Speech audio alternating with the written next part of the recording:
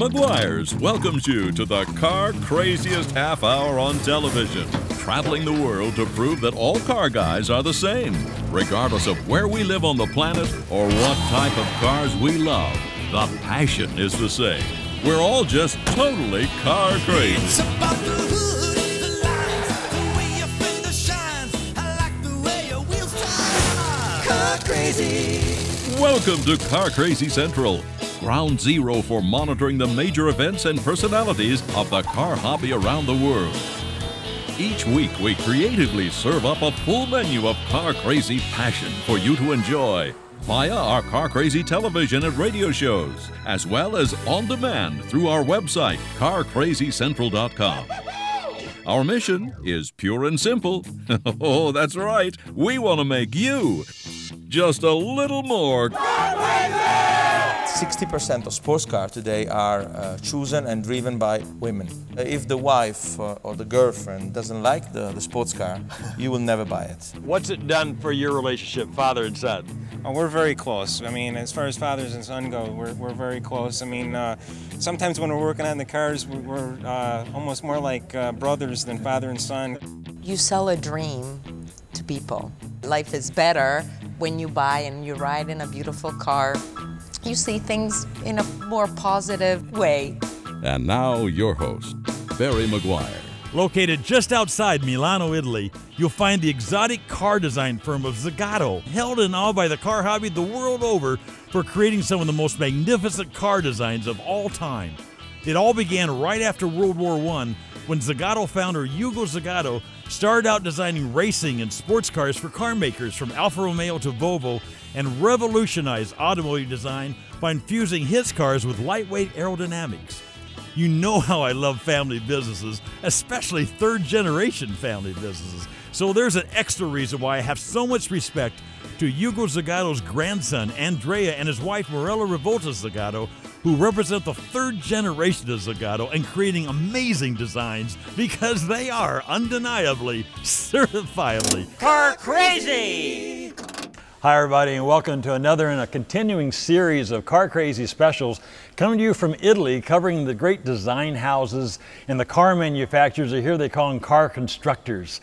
And a very special treat today because we're here with Andrea Zagato, who owns the great house of design of Zagato at all the car manufacturers you work with throughout all the years. And the company is so very famous, but not often do we get to see your face in America. So hopefully we can help our folks understand how very special this place really is through your eyes. Thank you, Barry.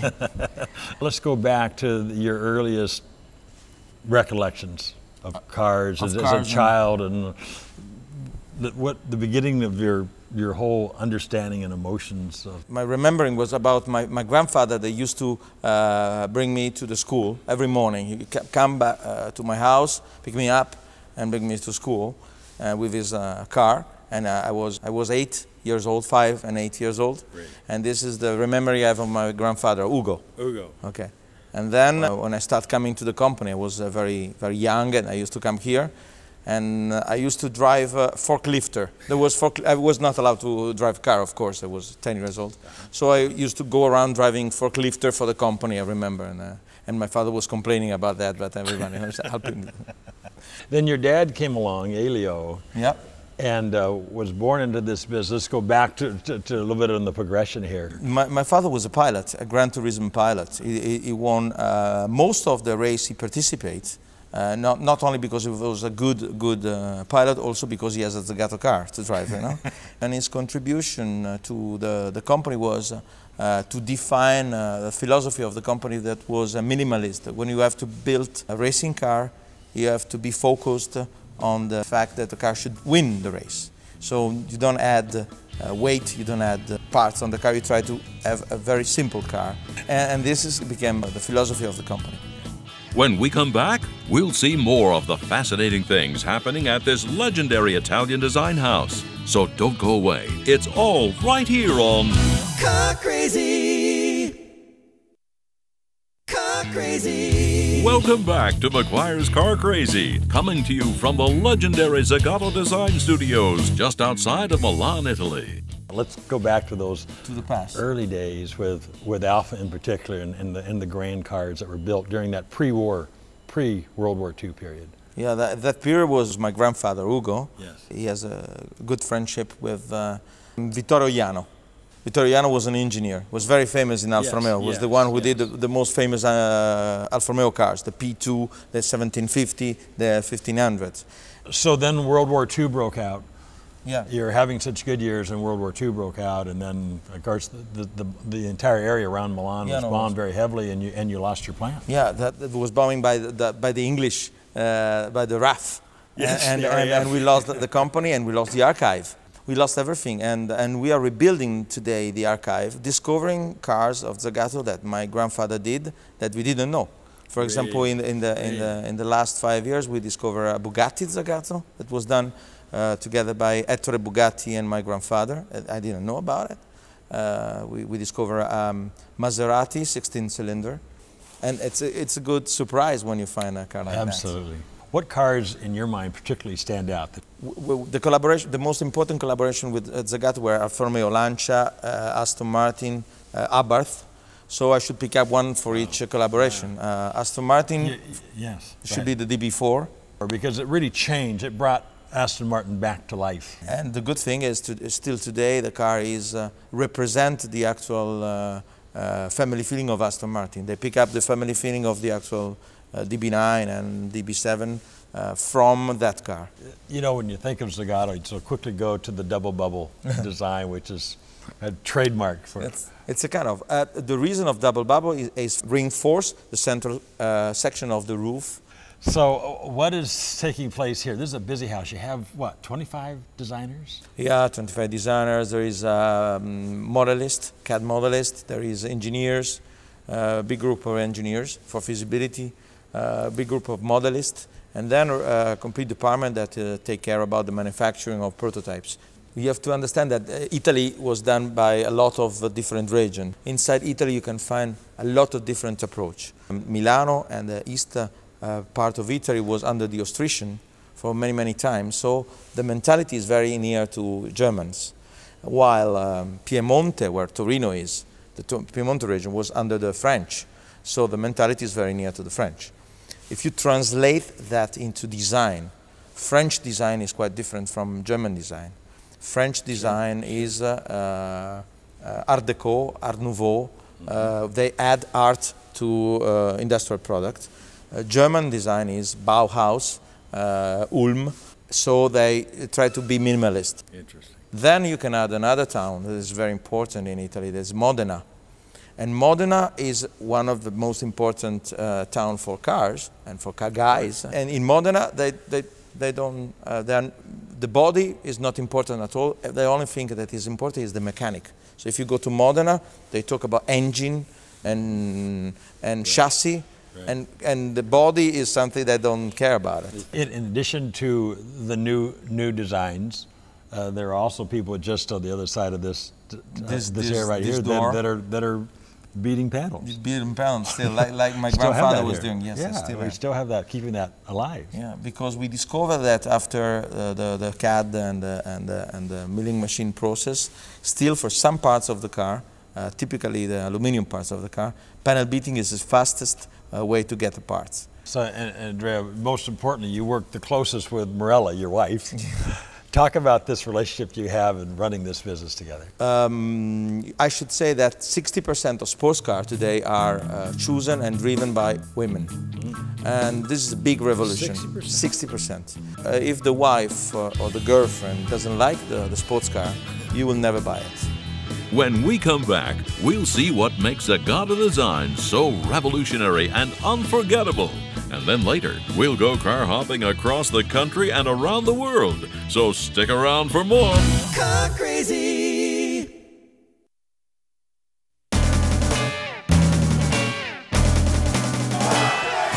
Hey, Barry, my ride is so sweet. Hop on over and talk to me. Here we have the Downings. Mind if I join you guys? I don't know, have a seat. Howard Downing, Jr. and Senior. How you doing, guys? Good, we're doing fine. Beautiful day today. Howard, you're sitting in this chair for a reason. Yes, I'm sitting in this chair. I was born with cerebral palsy, and This is what I used to get around these larger shows here at York. There's quite a bit of area to cover, so I use the scooter to get around. Doesn't slow you down in building hot rods, though. Oh, not too much, not too much. We've been building hot rods together since I was a little kid, and I just started helping him out in the garage right around when I was 8, 9 years old, handing him tools and kind of learning from him as much as I could. He was 9 years old and he had to have a major operation, so I threw together an electric golf cart for him to drive up and down the street to see his friends. That actually ended up taking a trophy at the local indoor show, which I thought was fascinating. I think that sort of helped get him a little more interest. We've been building cars now for a good 10 years. What's it done for your relationship, father and son? Oh, we're very close. I mean, as far as fathers and son go, we're very close. I mean, sometimes when we're working on the cars, we're almost more like brothers than father and son. This is the best hobby they can get into for their sons and daughters because the closeness of it, you're creating something together, it's giving them an education, it's showing a little bit of what you can do as a father, I guess. We worked on this together, but what was nice was he put me in charge of all the engineering on the car, so the chassis is completely custom, and I had to get out my slide rule, you know, and do all the calculations for the suspension and the brakes and everything else. My parents never put any limitations in front of me. I mean, they never let me use my handicap as an excuse, and I'm grateful for that. And I never allow myself to use it as an excuse. I'm sure we have a lot of handicapped people watching right now that have kind of given up a little bit, don't have a lot of hope. What would you say to them? Don't give up hope. You can do more than you think you can. Keep trying, and you can accomplish anything you can put your mind to. Yeah. It does help to have a dad like Howard over here, huh? Mm-hmm, it sure does. Yeah. Couldn't have done it without him. I mean, he's taught me everything I know. Yeah. That's really special. Howard, last word on what you have going here? Boy, I really don't have a lot of words right now. Some of the stuff he just says got me thinking. I really don't have a lot. We don't get sentimental too much, so I guess for hearing him say some of this stuff makes me feel real good. Now did you ever find a girl so fine as mine? Well, it's time to see how car crazy you are. In 1964, Porsche introduced the 911. How much horsepower did it have? 35? 90? 130? 180 horsepower? Well, how about it? Which answer is racing through your mind? We'll find out the answer a little later in the show. Don't go anywhere. We'll be back with more from this world-renowned automotive design firm. It's right here on Car Crazy. Welcome back to Zagato, one of the world's most well-known and revered automotive design firms. We've been talking with Andrea Zagato, the owner of the world-famous design center here in Milan. And we have a special treat for you right now because we're going to get the rest of the story from Andrea's wife, Marella Rivolta-Zagato. And the Rivolta is an interesting connection because here again, you really didn't have a choice. You've been a car guy since birth, the famous Rivolta name. I have it in my blood, I guess. Now, the Isa Rivolta mark was created by your grandfather. My grandfather, yes. Unbelievable. He started out with, how do you call it, mopeds?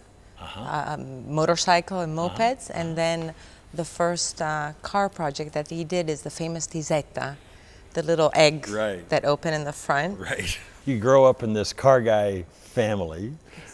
Then you come to the States, you go to school in Colorado. For what reasons, I can't possibly imagine. For skiing. For skiing. I love skiing. What a surprise. In Boulder, Colorado, and you had this wonderful experience. So this is why your English is so very good. I went through high school in Florida. Oh, in high school in Florida? I didn't know that part. We moved in the United States when I was 10 years old. So I went junior high, high school, and college in the U.S. Wow. And then I really enjoyed it. I liked it. So after college, I moved back to Milano to see, I didn't know if I was American or Italian. I found out I'm both. Yeah, I will never be totally one and totally the other. Great appreciation for both. Yeah, so I moved back to Milano after Colorado. This is an interesting story, how you met Andrea. Now we have this common friend, Winston Goodfellow. Yes. Who is the American expert on all things Italian sports car related. And is a great photographer and writer or whatever, but you've known Winston. How long have you known Winston? 20 years, maybe? Yeah. He's the one who introduced me to Andrea. Yeah, how did that happen? Winston was in Italy. He comes here quite often for business. He was in Italy one day, And we were supposed to go to an appointment together somewhere outside Milano. And of course, he was late. So he called me up and he said, could you pick me up at Zagato? And I said, sure. And believe it or not, I didn't even know who Zagato was really. I mean, I knew it as trademark, you know, but I didn't know who the family, I've never met him. And he said, you never met Andrea Zagato? And I said, no. And he said, you have to meet him because you guys have a lot in common. Well, we ended up getting married, so I guess he was right. Yeah. Well, a lot has happened at Zagato in the last 8 years. Yes. So you have had some influence here, I think. There's a very nice group of people that really love working together, and it's a good feeling. It took us a lot of work to go from a production company to a service provider, a styling center, to make our clients, they knew who Zagato was and what they did because they had such a wonderful story. But to tell them that we were selling, to show them that we were good enough to sell a new product, a new different type of service, it was another thing. Andrea mentioned that 60% of the buying decisions for sports cars today is made by women. So it's important to get the woman's point of view in all this design. I do give him, you know, he always, whenever they finish to do a car, they always ask me to look at it and say what I think about it. Usually they make me try the prototype because I'm also terrible. I hate little noises and things. I'm very, I like things that are perfect. So whenever I try a prototype, I tell them, sometimes they go nuts. I say, there's a little noise here. And they're like, what noise? And they go around and around, and I said, here. And then they find it, but it takes them. The guys don't even hear it. They don't even hear it. What is it about operating this business that's so very special for you? You sell a dream to people. When you do an Aston Martin, when you create, for instance, an Aston Martin, which I'm very proud of, you sell a dream. Whoever buys it, he's dreaming about something. So that, I think, is something that we need more to dream of, you know. Absolutely. So, like we go to the movies to dream, to think that life is better. When you buy and you ride in a beautiful car, you see things in a more positive way. Marella-Zagato, everybody, who along with her husband Andrea are the owners of this wonderful design house of Zagato, which impacts our lives through the expressions of so many of the car manufacturers, again, around the world. A real special time to be with you and Andrea. Thank you Can't very thank you much. enough for your time. Folks, we do have to take a break, but we're going to be back with a lot more of Meguiar's Car Crazy in just a minute. When we come back, we'll find out how much horsepower the Porsche 911 was introduced with in 1964. So don't go away, because it's all right here on Car Crazy. So in 1964, Porsche introduced the 911. How much horsepower did it have? Well, did you pick 130 horsepower? That's right. And according to Mark Perleberg of Nata Guides, the 911 was developed to replace the beloved 356, the company's first model, which was essentially a highly modified Volkswagen Beetle. The car made its world debut at the Frankfurt Auto Show in 1963 and was now larger, more comfortable, and far more powerful than the car it replaced. Originally, it was named the 901, then later changed to 911 at production time due to protests by French car builder Peugeot on grounds that they had trademark rights to all car names formed by 3 numbers with a 0 in the middle. And if you knew this urgent bit of car trivia, you must be car crazy. And now, once again, Barry Meguiar. One of the reasons I love your letters, your car crazy confessions that you send to our website, carcrazycenter.com, is that it reminds you of how diverse our hobby is, and sometimes it shakes our senses as to what a car guy really is. Listen to what Susan Metzger says. She writes, I just saw my first episode of Car Crazy. At the end of the show, Barry Meguiar told a story about a woman who gave her prized Mustang to her son, Jamie, just before she died. Remember that story? It was a great story. He went on to talk about the emotional connection people have with their cars, which is what compelled me to write. In 1993, Lincoln came out with the Mark 8, We went to the auto show in Kansas City where they had a pearl white version of the car on display. There were so many people around it that I couldn't get close, but I knew that that was the next car I would have. My husband offered many other new models, but I didn't bite. My brother-in-law was in the automobile business, and in the summer of 1998, we told him we were ready for him to look for a Mark 8. One day in the fall, he finally called and had one for us to look at. At first sight, it appeared to be gold, which didn't appeal to me, but turned out to be a champagne with saddle interior. We test drove it and decided to take it. I told my husband he would have to trade in the Oldsmobile because I couldn't do it, even though I had waited 5 years for the Lincoln. Come time to pick up the Lincoln, he said, "Let's go," so I did. Upon arriving at the dealership and the paperwork was beginning, I had to excuse myself because I was trading in the Olds. I went out behind the office and just sobbed. Only a few people know this. About an hour later, we got on the Lincoln and drove it home. Whenever the conversation turns to getting a different car now, I get the same feeling. I still have the car today and it looks better than the day I bought it. I have no plans of getting anything else. Regardless of how ridiculous it seems to become so emotionally attached to a piece of metal, I'm here to say that it happens. Thanks for making it okay to be car crazy. Well, it is so easy for car guys to have a very narrow interpretation of what it is that makes you a car guy. Usually car guys reserve their highest regard for those who most closely mirror their age, lifestyle, and personal taste in cars. It's only natural, that's who they hang out with. But the world of car guys is so much larger than that. I often say that if you love cars, it doesn't matter if you're a guy or a gal, you're a car guy. But you have challenged me to also say if you love cars, it doesn't matter if you go to car shows or read car buff magazines, you're a car guy. The emotional attachment you have for your car is what every car guy understands and experiences. Indeed, you are crazy about your car, and that makes you car crazy.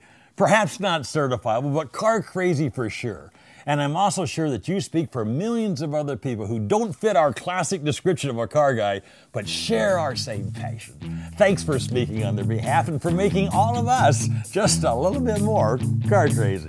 Hey, check this out. The SEMA Show, the largest and most prestigious automotive aftermarket trade show in the world, is now open to CarCrazyCentral.com visitors. Car Crazy Central is bringing you all of the excitement and breaking news each day with our 8 teams of cameras and journalist coverage. Plus, Barry Meguiar will be on stage interviewing top celebrities for both CarCrazyCentral.com and SEMA Television. To catch all of the action, check out the SEMA Insider on CarCrazyCentral.com.